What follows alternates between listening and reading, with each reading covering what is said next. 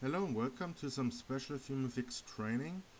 Today I want to present you some techniques and some free flow walkthrough in FumeFx, how you can create explosions from this style and what's important in FumeFx and what you need to set up your simulations inside of FumeFx.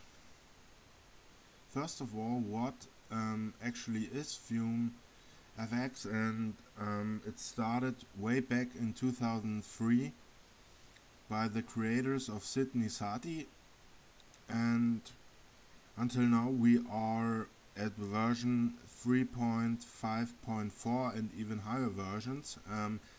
For my case here I'm using this version, and you can see there are very talented people making the software better and better, and you can use it for every kind of natural phenomena like dust, smoke, fire, explosions, flames and all that nice elements.